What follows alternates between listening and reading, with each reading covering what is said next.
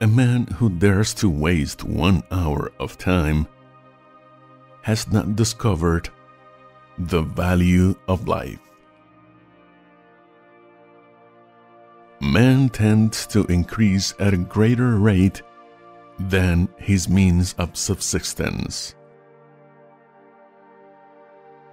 I am not to follow blindly the lead of other men. I love fool's experiment. I am always making them. Ignorance more frequently begets confidence than does knowledge. A scientific man ought to have no wishes, no affections, a mere heart of stone.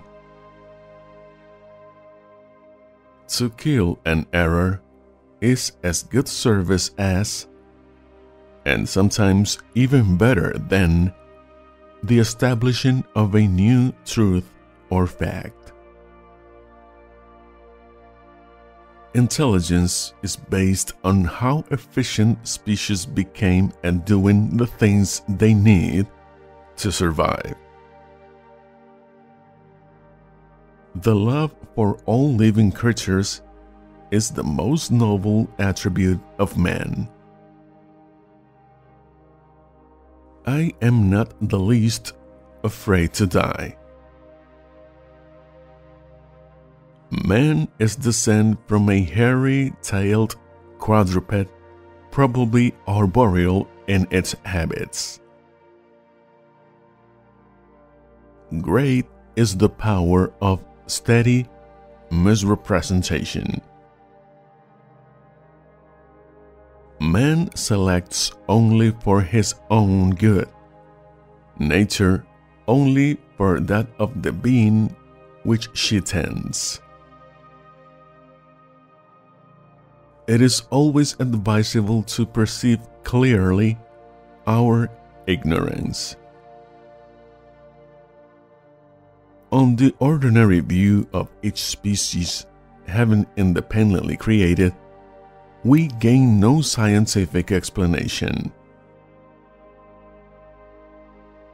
We stopped looking for monsters under our bed when we realized that they were inside us. If the mystery of our poor be caused not by the laws of nature but by our institutions, great is our sin.